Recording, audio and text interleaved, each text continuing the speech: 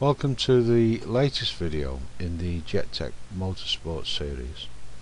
This video has been produced to preview the features of AirLab, the latest innovation from JetTech Motorsport. It is included with JetTech Pro and can be accessed either from the Del Auto screen, or the 2 and 3 jet diaphragm carburettor screen.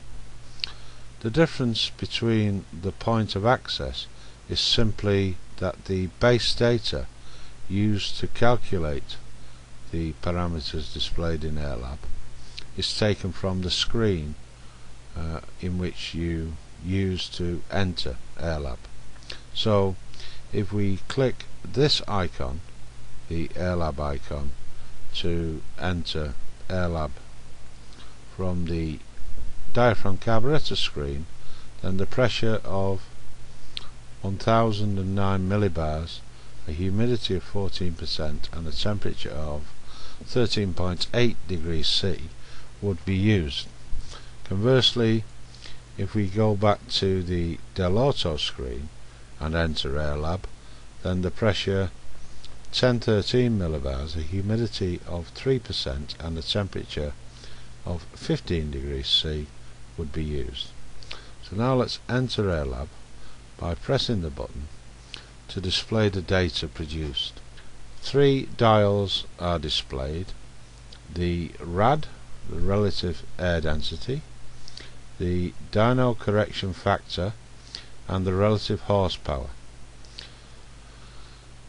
Also displayed in a text format is the pressure altitude, the saturation vapor pressure, the actual vapor pressure, the dew point, the cumulus cloud base height, the virtual temperature, the density of humid air, the density altitude, the relative air density percentage, the dyno correction factor, the relative horsepower being produced, the water vapor in percentage in the air, the dry air percentage, the dry air pressure, and the oxygen pressure. All of this data provides the engine tuner with the maximum amount of information from the current weather conditions, and should enable any tuner to have a much greater insight into the current conditions and help in explaining the current engine performance achieved at the track. We hope you will find this new feature useful and give a greater level of information than the current pressure, humidity and temperature.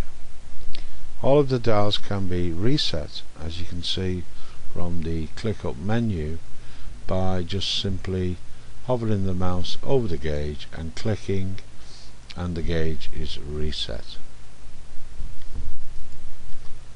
That completes this video introducing JetTech AirLab, the latest feature from JetTech Motorsport.